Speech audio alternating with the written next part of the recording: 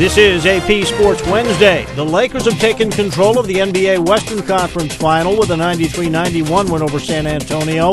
That puts LA up 3-1 in the best-of-7 series. Kobe Bryant had 28 points and 10 rebounds for the Lakers, who handed the Spurs their first home loss of the postseason. The Lakers led by 7 with 51 seconds left, but San Antonio's Brett Berry had a chance to win it. His three-point attempt as time expires missed, and he complained he was fouled but got no call. The Lakers can lock up the series at home Thursday night. Triple Crown hopeful Big Brown was back on the track yesterday, taking a 1.5-mile jog around Belmont Park. It was the first time the Kentucky Derby and Preakness Stakes winner had been out since a crack was found on his left front hoof on Friday.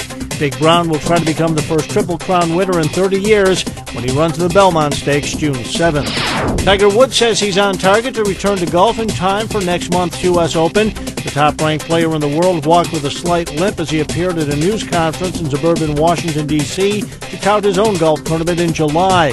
Woods has been sidelined since arthroscopic knee surgery in April.